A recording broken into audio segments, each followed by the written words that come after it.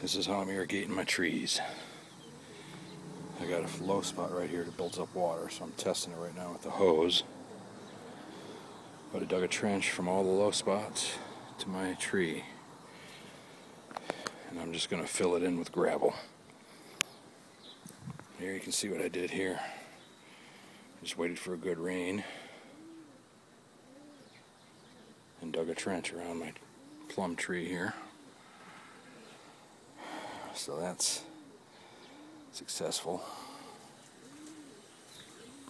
And I'm going to fill it in with rock like that. And here's the runoff from my gutter.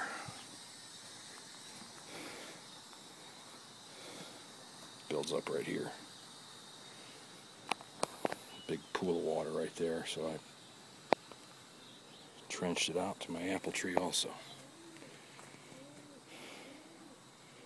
Get some good rainwater for the trees. Free and better than the hard tap water here in Phoenix.